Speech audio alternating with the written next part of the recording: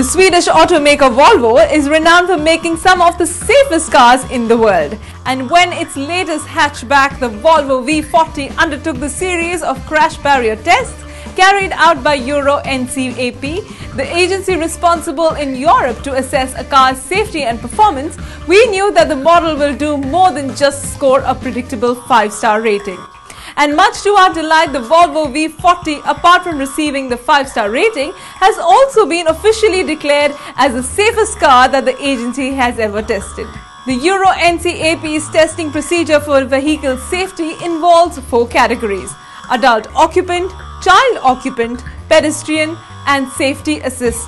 And the Volvo V40 drove away with some of the top scores that the agency has ever given. It scored a 98% score for its occupant protection, 75% in child occupant, got a perfect score for safety assistance technology and 88% in pedestrian protection.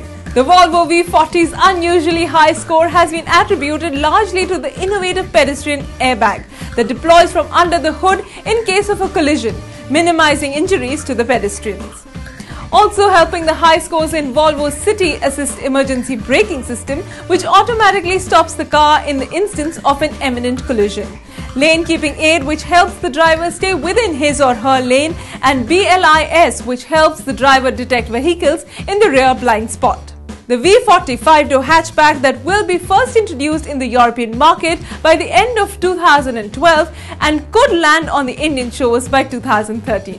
Once launched, the V40 is expected to give the Audi A3 Sportback, BMW X1 and the Mercedes-Benz B-Class a run for their respective Euros.